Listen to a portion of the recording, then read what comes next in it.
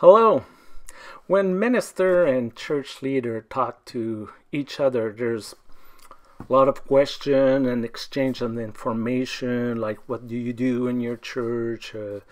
What book are you reading? And most often, the conversation leads to the topic of success. Is your church or is my church successful? And maybe because we are influenced by the society that surrounds us, very often, maybe too often, we evaluate success around numbers. If you're successful, you will draw large crowds. You will have a huge attendance on Sunday morning.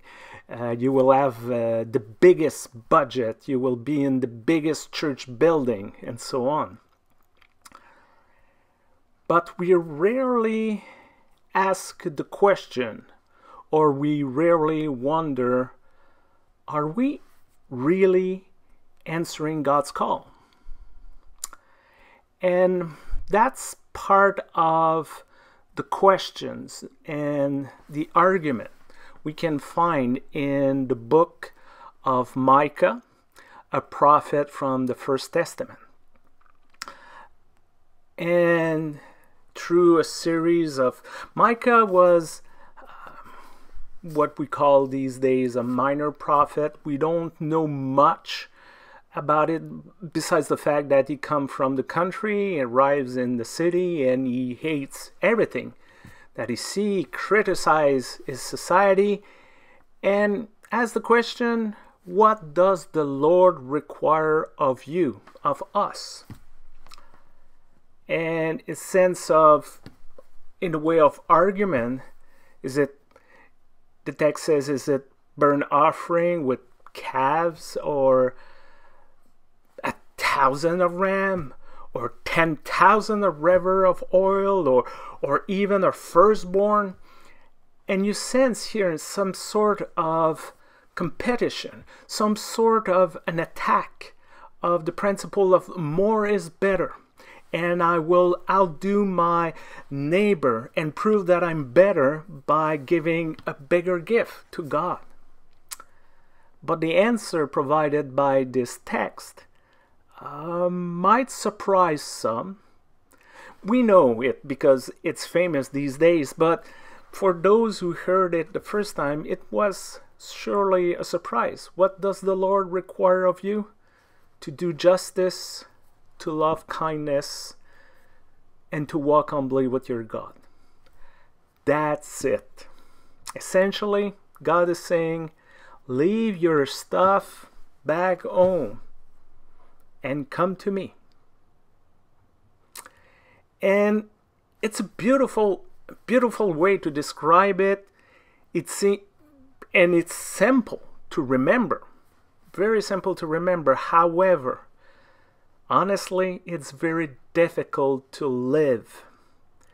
Because to do justice requires a commitment. Every day. In everything we do, we cannot just advocate for justice for our friends and those we don't know. Well, good luck for them, but we're not going to do anything. No. It means a real commitment. It implies some sort of awareness. Who is marginalized? Who is suffering around me because of what I do or what I'm not doing? And to love kindness it's about the same thing. You cannot just be kind with your friends and not caring about others. You cannot just help others when it's convenient for us in our calendar, like Tuesday between 2 and 2:15. Have some time for kindness, but not the rest of the day. It requires to be present, to be open, to be aware. Once again, and to those we love and those we might not appreciate. And walk humbly with God, well, there's no space for boasting here about how big our church is. No, it's to live our faith simply and to incarnate our values when nobody notices. To do it knowing that we will not have a reward. We will not be acknowledged. It will not be acknowledged what we will do. To do what we are called to do, because this is our way of life. This is what seems to be normal, what seems to be right. So once again, what's the success in a congregation? Well, maybe we should learn to walk away from numbers or material consideration and start looking at how people are living every day. I know it's less spectacular. It's difficult to reflect in an annual meeting.